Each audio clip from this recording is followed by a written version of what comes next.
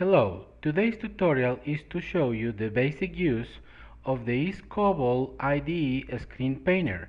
We are going to use IDE 2014 R1 for this demo.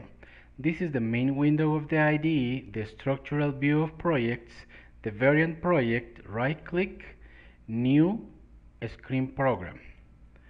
Customer ISP is going to be the name of my new program to be saved on the screen folder. In the middle I have the ScreenPainter view. This is the first screen. It is empty. I am selecting the screen and changing the title here in the properties area and changing it to customer screen. The next thing is using this palette of graphical controls. I am going to create some entry fields. One first entry field, a second entry field, and also I am going to create a combo box.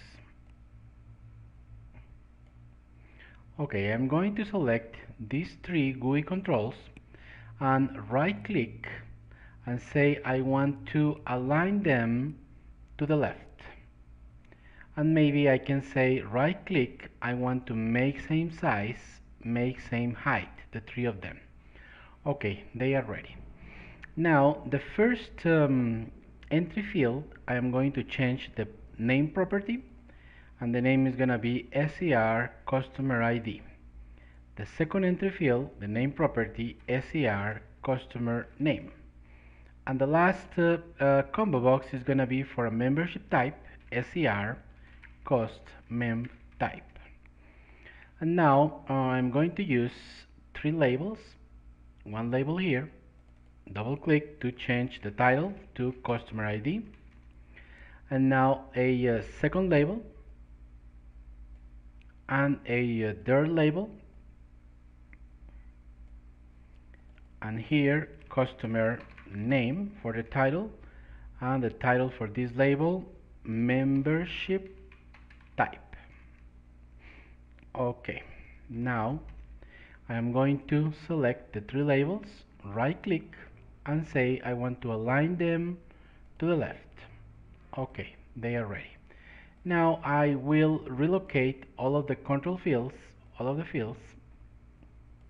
Here I am selecting the screen to resize it a little bit.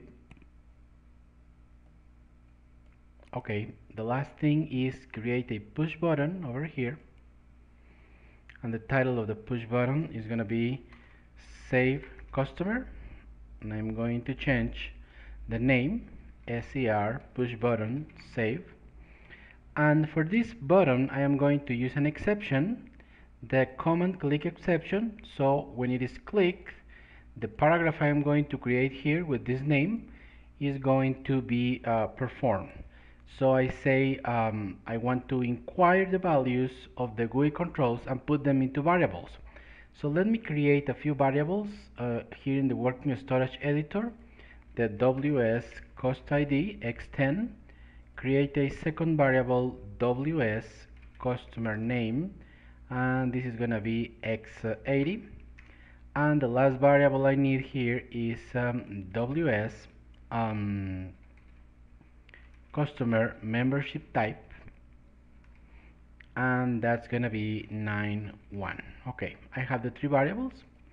Also here in the combo box, I think I forgot to add some items.